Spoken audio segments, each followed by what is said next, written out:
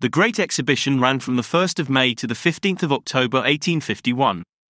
To accompany our VR simulation of the exhibition, to be released free of charge in September 2024, we have created a 5-part video series about the Great Exhibition of the Works of Industry of all nations. The Great Exhibition opened Thursday the 1st of May 1851. Early in the morning, crowds of season ticket holders were already making their way to Hyde Park. Only season ticket holders were admitted on the opening day. In order to guarantee their place, some season ticket holders arrived at the Prince of Wales Gate by 7 o'clock in the morning. At 9 o'clock the gates were opened, and 30,000 season ticket holders entered the building. The best vantage points for the opening ceremony were the gallery seats at the corners where the nave and transept cross, overlooking the dais just north of the Crystal Fountain. The Duke of Wellington, celebrating his 82nd birthday, arrived about 10 o'clock. The day had started bright and sunny, although it was interrupted by a brief shower shortly after 11 o'clock. The sun returned in time for the royal procession of 9 carriages to leave Buckingham Palace, along Constitution Hill, then Rotten Row and on to the north entrance of the Crystal Palace. Trumpeters played a fanfare as the Queen and her party entered the building. They waited briefly in the retiring room, whilst a salute was fired by cannons located on the north side of the Serpentine. Then the Queen and her party walked south, through the Coalbrookdale gates, opened for them by a beefeater, making their way to the dais, and greeted by cheers from the crowd.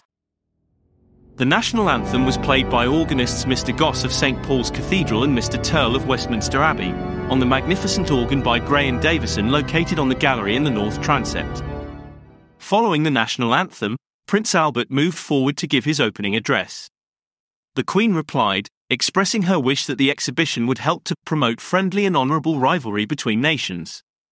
The Archbishop of Canterbury offered a prayer, followed by the choirs of St. Paul's Cathedral, Chapel Royal, Westminster Abbey and St. George's Windsor singing the Hallelujah Chorus, accompanied by the organ, this time played by Dr. Elvey of St. George's Chapel, Windsor, and Dr. Wilde, Professor at the Royal Academy of Music.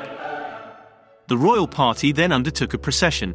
Headed by Joseph Paxton and representatives of the building contractors, the exhibition committee and representatives of the various foreign states. They were followed by representatives of the Royal Commission, Her Majesty's Commissioners, foreign ambassadors and ministers, and then Her Majesty's ministers.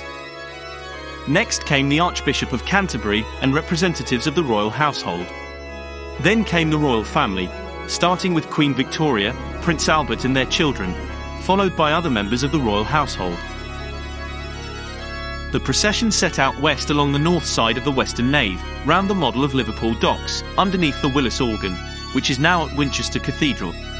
Each organ was called into service as the royal party passed.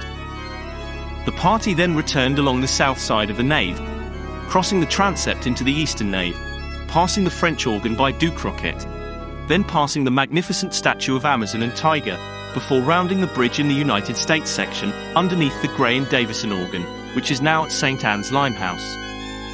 The party then returned along the north side back to the dais in the transept. Once the party had returned to the dais, the Queen declared the exhibition open. Another trumpet fanfare was followed by another rendition of God Save the Queen, after which the Queen and her party departed.